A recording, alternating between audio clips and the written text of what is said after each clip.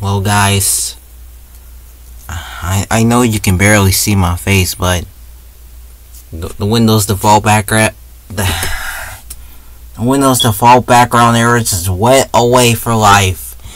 It will currently be gone for only 4 days from May 30th to June 2nd. It will end on June 3rd when I release a new profile.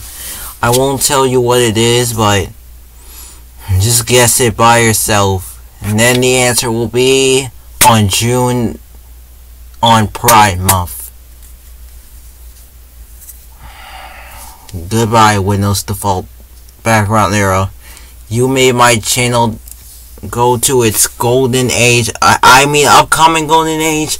And you will be remembered by the OGs and everyone else. Goodbye.